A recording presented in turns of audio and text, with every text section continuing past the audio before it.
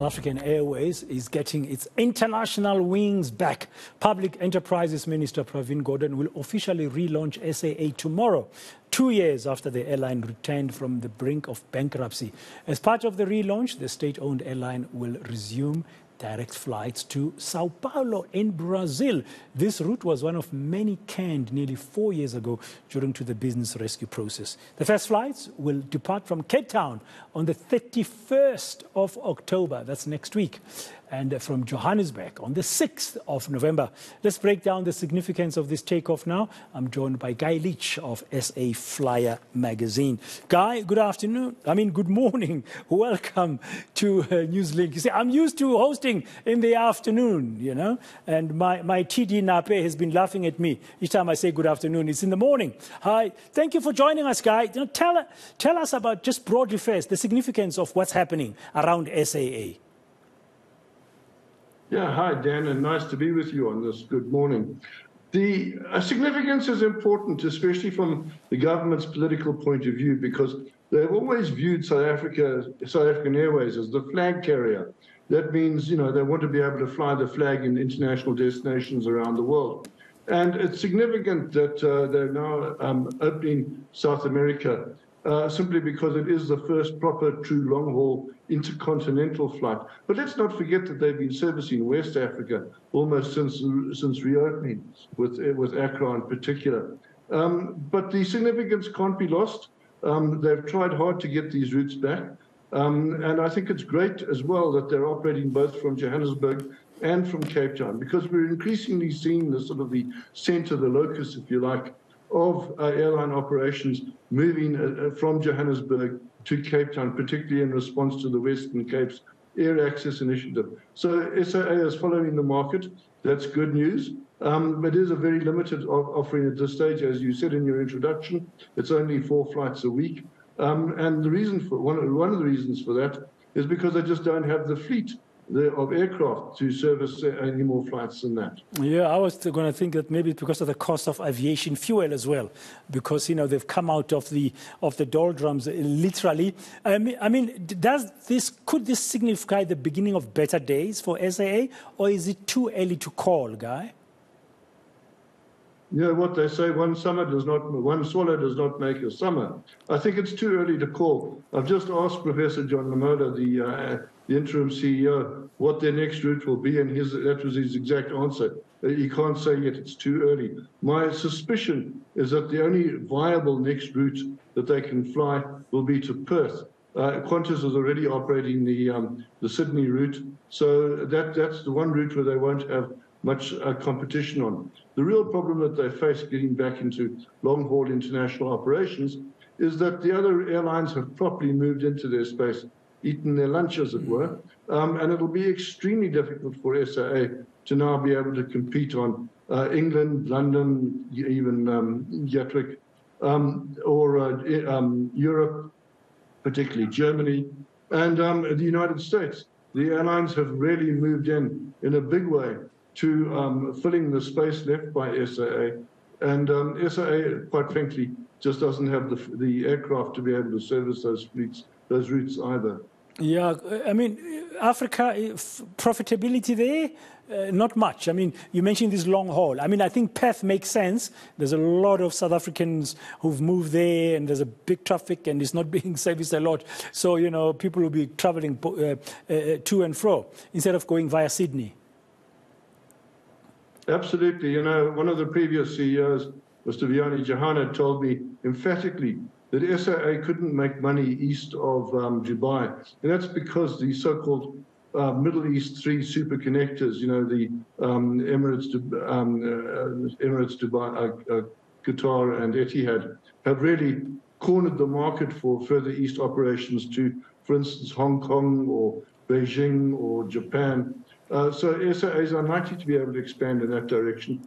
Perth is the one route that they had where they didn't really have competition. Beyond that, I just don't think that they have the economy of scale or the most recent aircraft that will be able to compete on these routes. You know, they're still, in a sense, have an Airbus A340, which is a 4-engine fuel guzzler. Yes, they have got one or two A330s now, which are more efficient, but they can't compete against the latest Airbus A350s or Boeing 777s. So SAA is going to really struggle to be able to make money on these long-haul routes. Yeah, can it make money on our continent? No, to answer your question, it's always made money in Africa. Africa is a very inefficient market. Most of the airlines are state-owned and are protected, and therefore it's relatively easy to compete against them. And indeed, West Africa in particular is a very ripe or open market for South Africa because, as you know, there is no dominant airline, there is no major airline in West Africa. Nigeria hasn't been able to produce a viable airline, and nor have any of the others. So SAA has had West Africa very much to itself. But for the rest of Africa, I'm afraid Ethiopian has bubbled it up, and Kenyan Airways is still doing very well as well. So I can't see SAA being able to muscle in there, but it should really be making good money out of West Africa. Yeah, it is going to remain a small airline now. It won't be as big as it used to be. It just won't be as big as it used to be. The big question is how's it going to fund modern aircraft? You know, the airline likes to say that, well, its leases, its previous bankers or lessors who provided with aircraft are still looking or happy to lend to SAA. I'm not so sure about that. These lessors took a big loss, a big haircut when the airline went into business rescue. I think they're going to be charging a premium for any new leases to SAA. And that's going to make, obviously, the airline that much harder to be profitable as well. So I just don't see them having the size or the cost structure to be able to grow much further. And therefore, they're going to have to be a small niche operator, probably just about a quarter of the size of what they were in 2019. And can they become profitable at that level? That's the million-dollar question. I, for one, believe they can be. Professor Lamola and the rest of the SAA board are to be commended for taking a measured approach back to the return to flying. They just haven't, gone out and flown the flag wherever they can get destinations. It's taken them, 2.5 years to open the Sao Paulo route, and they're going to continue to be slow. I am worried about cash flow. They had a couple of early wins early on when they managed to get back so-called blocked funds from places like Angola and Zimbabwe, and that helped their cash flow. But we saw just 6 or 7 months ago the airline saying that it had made 150 million rand loss over 3 months, if I'm not mistaken.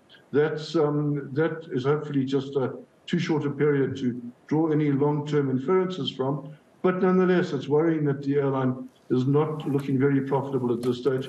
From all accounts that I'm seeing, the loads are not very high. I've seen reports in the order of 50 to 60% loads, and that's not good at all. These days, an airline really can't make money with less than about a 70 to 75% load. And the other key variant is yield. A yield is the amount of money that each passenger pays. So it looks like it's good that they're not savagely discounting seats and they're maintaining the yield. But still, yield is a very competitive market. They don't have the economies of scale to be able to compete, and they're not getting the loads. So I am very worried that the promises are going to be broken and that SAA will indeed be coming back to the taxpayer sooner rather than later, either for new aircraft or just to subsidize operating expenses.